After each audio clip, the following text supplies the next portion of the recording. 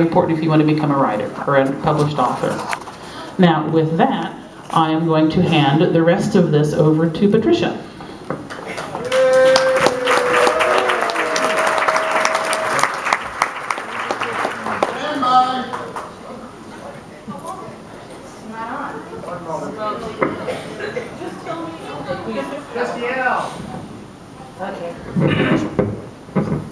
Yeah, the problem with me just yelling is that I'm getting over the worst case of airplane flu I've ever had, so my voice is kind of bad. You don't know how lucky you are that that is the case. I can talk for hours when my voice is in good shape. But since it isn't, we will sort of get right to the meat of the things. Your first guest is author guest of honor, Patrick Rothfuss.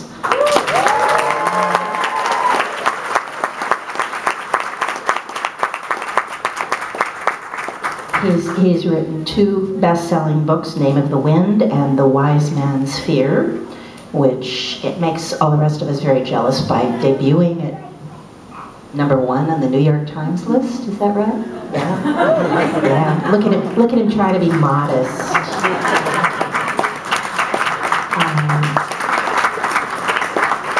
He's a gamer. He plays Dungeons and Dragons, or has in the past. He also chairs, I believe chairs, the World Builders. That was yeah, he put that together. The World Builders charity, which collects all the freebie books and various other things that people want to donate, usually authors who have gotten like way too many author copies of their foreign editions, and then auctions those off or gives them up and gives the money to Heifer International, which is a charity that buys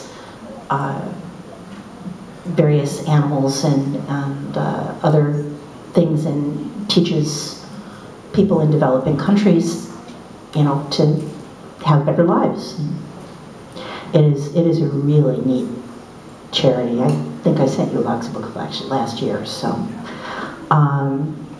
he also taught English and writing, and has a fascinating blog that is kind of a really good picture of what it's like to jump from teaching writing and doing it as a hobby to suddenly being a best-selling writer and having no idea what you're doing with this. So that's Patrick. Do you have anything you want to say, Patrick?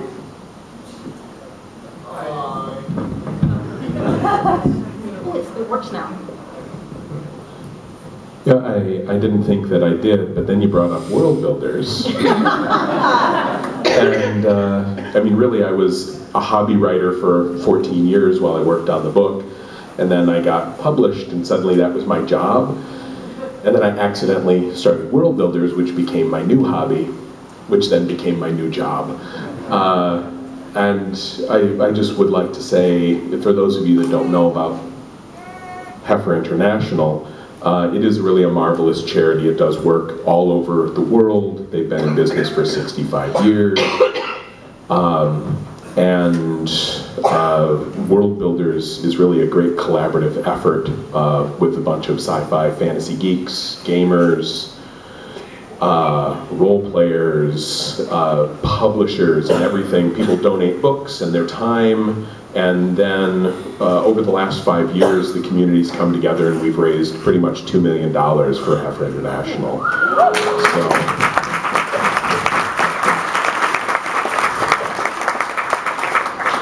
now, being painfully honest, because I am from the Midwest, technically we're at $1.95 million, right?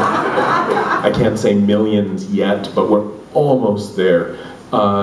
If you're curious about it and you want to come up and talk to me about it at any point in the con, if you want to donate a book, you just want to know where the website is, feel free. I won't chew your ear off about it now, but given the opportunity, I will happily talk about World Builders at great length. So, there we go.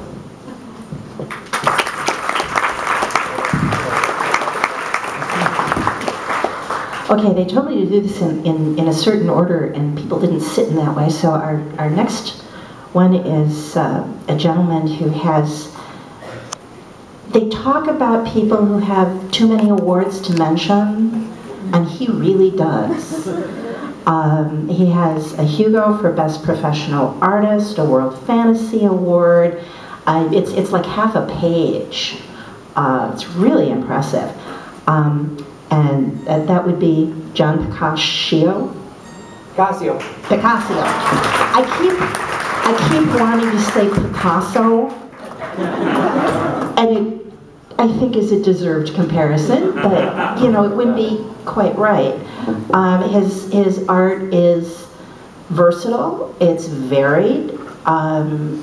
He has a lot of it up on his blog or on his website, little thumbnails that you can enlarge of all of his covers and other work. He's done work for some of the biggest and smallest book publishers in the business, everything from Tor and HarperCollins and Del Rey and Penguin to the strangest named small publishing house, Monkey Brains Books, which I think is a great name for a small press. Do you want to say anything, John?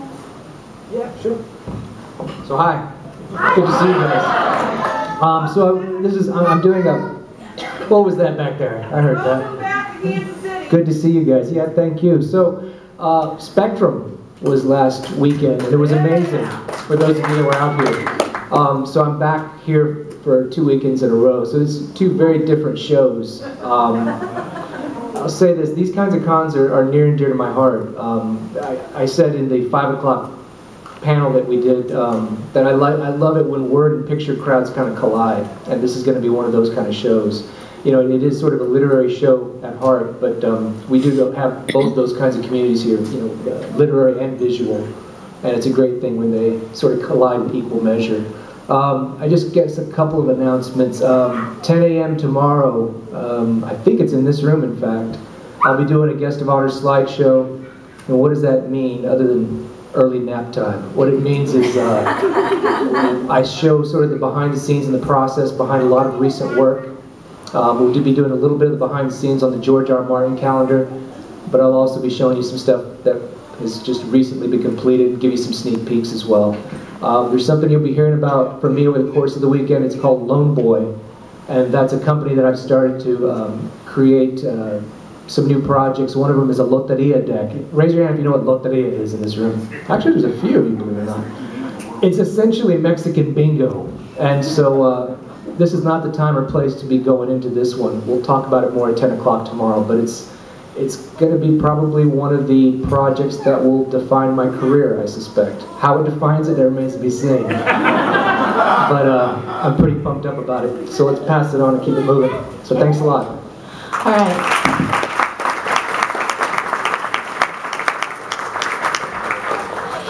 Next comes our editor guest of honor, and Theresa Nielsen Hayden is in the unenviable position of being the only person on this panel that I've known for 30 years. She has had more influence on the field of fantasy and science fiction as an editor than practically anyone else I know. She has a tremendous devotion to the craft. She runs a website called Making Book, or Making Light. Making Book is the essay book, which I highly recommend. Her essay on copy editing is like required reading if you want to be in the book business as a writer or as an editor. She is absolutely fun, and I'm going to tell 2 stories on her. One is one that years ago, Theresa is an otter trainer. It turns out,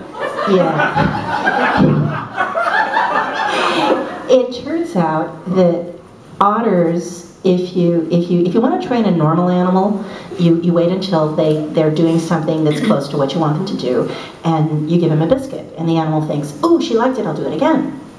And they do it, and you gradually get them to do what you want. Otters, on the other hand, if they do something you like, and you give them a biscuit, the otter thinks, this is all according to Theresa, this is the story she told us. Otters, when you give them a biscuit, they think, Cool, she liked it. Next time I'll do something even cooler. Writers are otters, said Theresa. Theresa is an otter trainer. One of the other story I was going to tell on Theresa is very early on. A bunch of us writers were sitting around one of the publishing parties, which are full of writers talking about the books they've written, the awards they haven't gotten, why they should have gotten more money or more awards or a movie deal or whatever. And there are several of us sitting there going, oh God, we have to listen to all this again. And somebody said that in Theresa's hearing, and her eyes narrowed, and she looked around, she looked at me, and she said, watch this. And she turned to the person next to her and said, do you garden? And within 30 seconds, we had a little mob all talking about shade gardens and what plants you put in them and whether, and it was delightful. So that's Theresa. She is multifaceted and versatile. She's also kind of hobbling around, so don't let her stand too long. She's coming off foot surgery. So Theresa, do you have any revenge you want to take on me? While you have the chance? I am perfectly well aware that you have not expended all your ammo.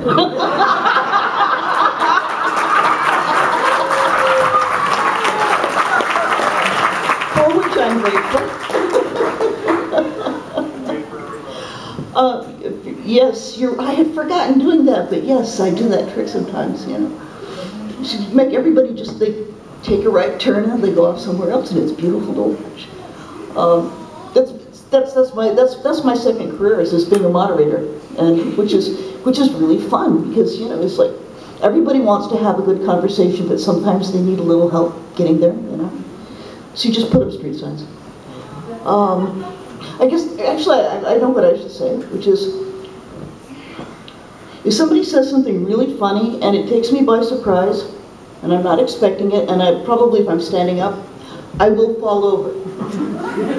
Okay, it's called cataplexy. It's a neurological thing. It's not controllable. So if you're the person who made the joke, you get 2 points. Because I'd always rather hear the joke even if I fall over, and then you have to help me up, okay? Compliment accepted.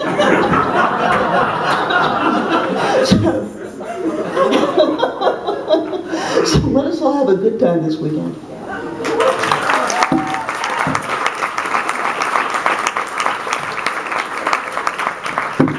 Okay, your comics guest of honor is John Kovalic. He does the Dork Tower, sorry. I can't even read my own handwriting. He does the Dork Tower comic on online, which is a comic sort of about gamers, and fans, and trying to interact with the real world, and sometimes I'm not doing very well. He is known for, I would say, 3 things. One is, he tells me, Munchkin and Apple Sap are his 2 best games, and for proposing to his wife in his comic strip. So that takes a brave man to do that out in public, or a really overconfident one, I'm not sure. Anyway, John Kovalic, do you want to say anything?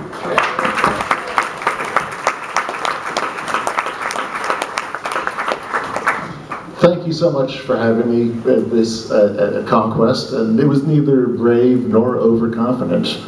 I'm a cartoonist, so I proposed in a comic strip because if my at the time girlfriend said no, I would have had a lot of material to go off So she said yes out of self-defense. Actually, she never technically said yes, but that's a long story. But thank you so much. I'm very excited to be in Kansas City. I went up to the Con Suite and I saw that there is a taste test going on over the weekend of 4 different barbecue sauces. So if I'm not at one of my panels, I'll be in the Con Suite eating your barbecue. Thank you so much for having me here.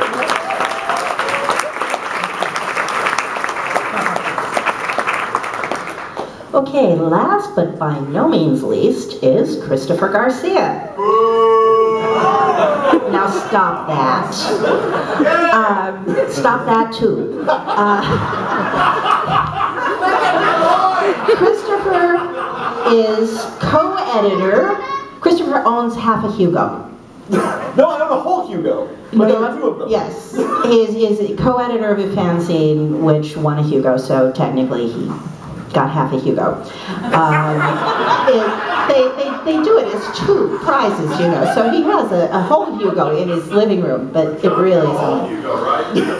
oh yeah. His day job is really interesting. He works at a computer history museum. I did not know computers had been around long enough to have history, but apparently they have enough to fill a whole museum. And he does it. I discovered last night at dinner that he has many opinions and is not afraid to share, and is very entertaining about it, so I will let him entertain you. Thank you. First off, before I do anything, ladies and gentlemen, give it up for Joel Phillips in the back there. Everybody. I just love doing that when you give me a microphone and things go terribly, terribly wrong. Some of you might have seen something at the Hugos back in 2011. I would like to reenact that for you now. Yeah, so that was about it. That's the important part. Those of you who weren't there, those of you who were on stage with me, oh, that's just me. Instant replay. I love barbecue. I'm just saying that to put that out you, that just in case you all are going out to Arthur Bryant or anything, and you feel like you have a little left over, I will gladly take it from you. I will gladly eat it in front of you and show you my appreciation through the Chris Garcia Appreciative Face Test. This is an appreciative face.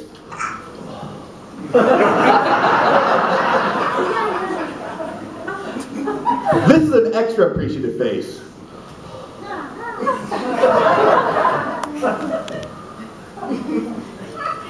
I love you.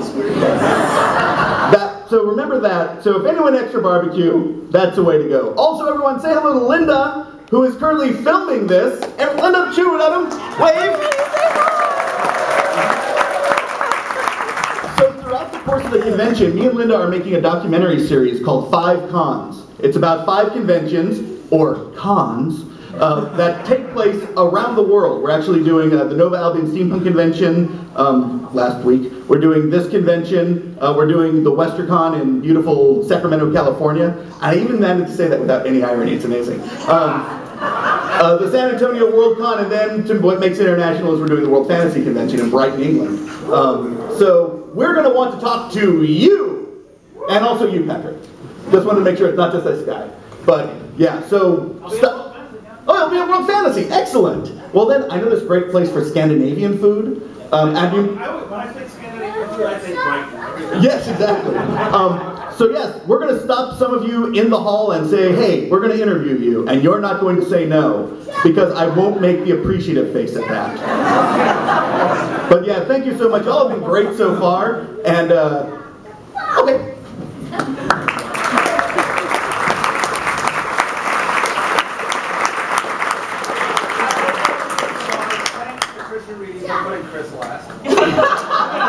Well, Chris is last for a reason. Jess had this idea.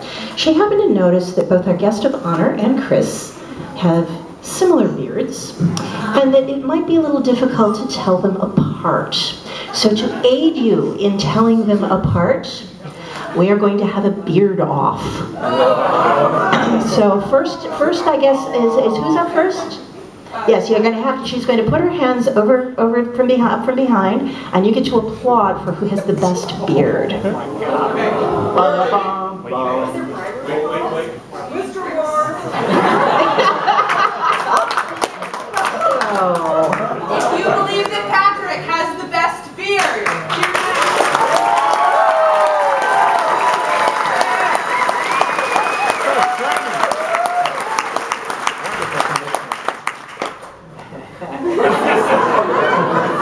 Cheap. and those who believe that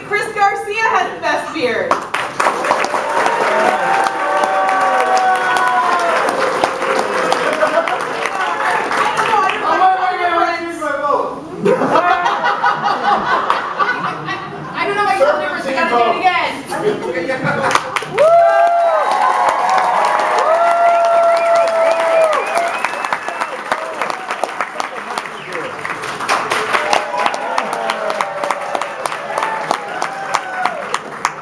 I think it's question, Patrick. Yeah, Patrick. Definitely Patrick. Patrick. Guest of honor and best beard. And now I get to turn it back to Victoria for the end of opening ceremonies.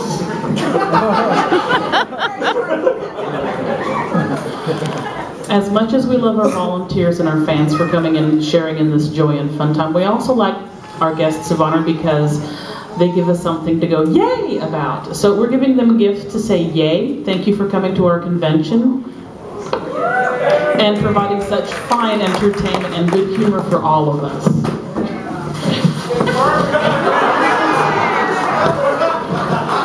open it yet. Wait.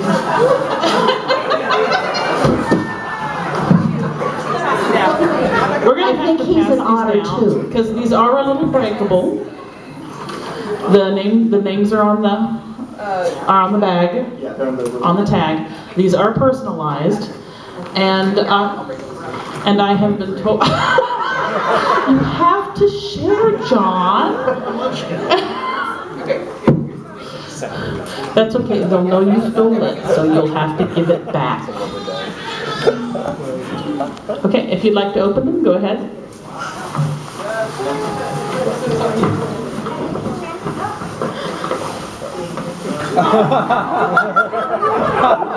And our potter told us that if you want to hide a can of whatever beverage you care to drink, it fits well inside the mug.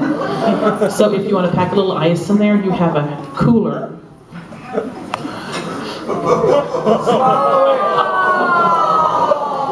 Somebody got a little enthusiastic and joggled my delivery person, so we're going to be replacing that, just so you know. I'm a gamer, I have glue.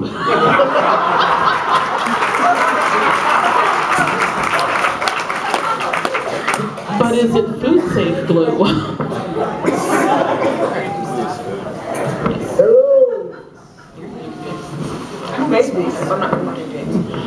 Very quickly, if you are a ConCom or a staff person, can you please stand up and wave your hands, since we have some people who are standing who aren't ConCom staff.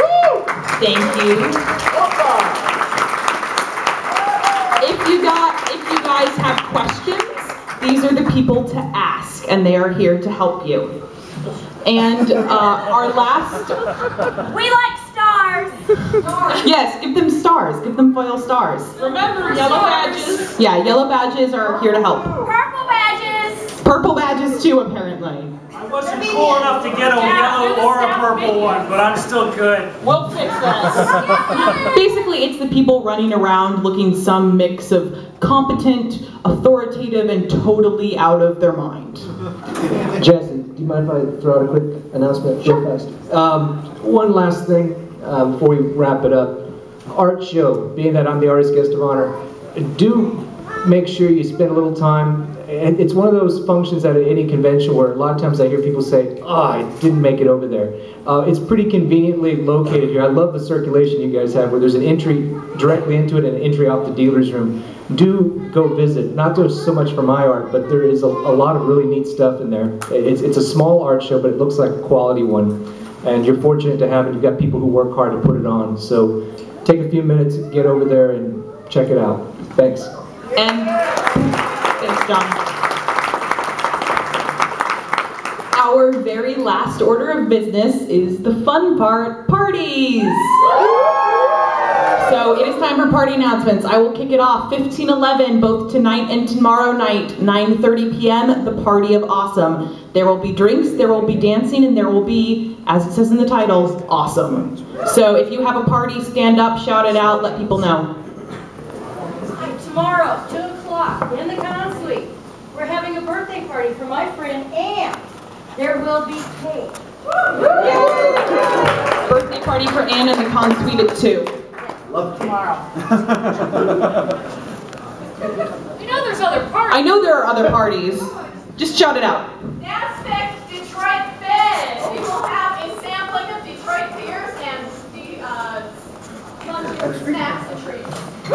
in room? 15:03, 9 o'clock. Thank you. Tonight. Yeah. Just go for it. Room 1507, we'll be having a Dark Shadows Marathon. Weekend, tonight. Although it'll be tonight starting at 9 till 1 in the morning. Saturday noon to 1, and then Sunday noon to 5. I love Johnny Depp.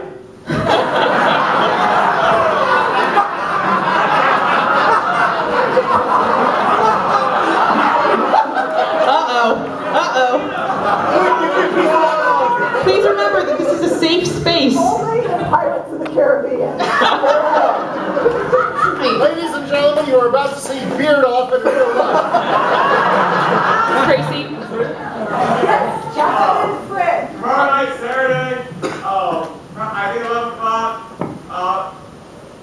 we're gonna have a party because you can, and the theme will be Game of Ice and Fire, and room 1514. Oh, wait. Awesome.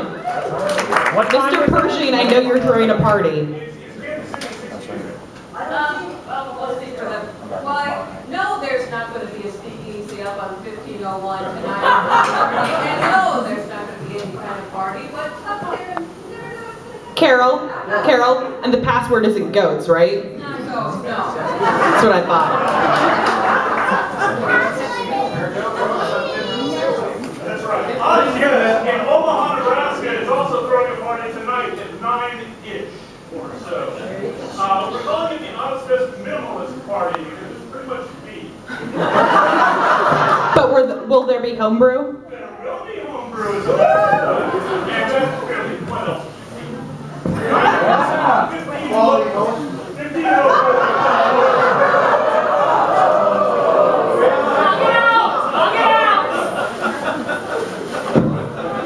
Is Jimmy here? Jimmy's not here. I've heard rumor that there will be a room con on Saturday. Yeah, no. I don't want to talk too much for Jimmy, but in 1501 on Saturday evening, Jimmy will be throwing his traditional room con. It is an entire convention in a room party, and it's a blast. There we go. Any more party announcements? Tonight, all I know, and I'm just throwing this out there, that the other NASPIC, Phoenix NASPIC, is throwing a party tonight on the 15th floor somewhere. So stop by there or stop me everywhere else. Phoenix will have a room somewhere. Okay, is that all the party announcements? Okay, I'm calling it. No more parties. Unless you really want to. Yes, we do accept spontaneous parties.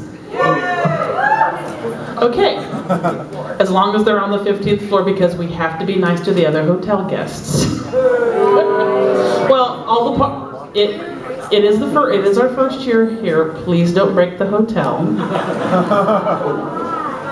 And if the hotel likes us, they'll let us come back next year.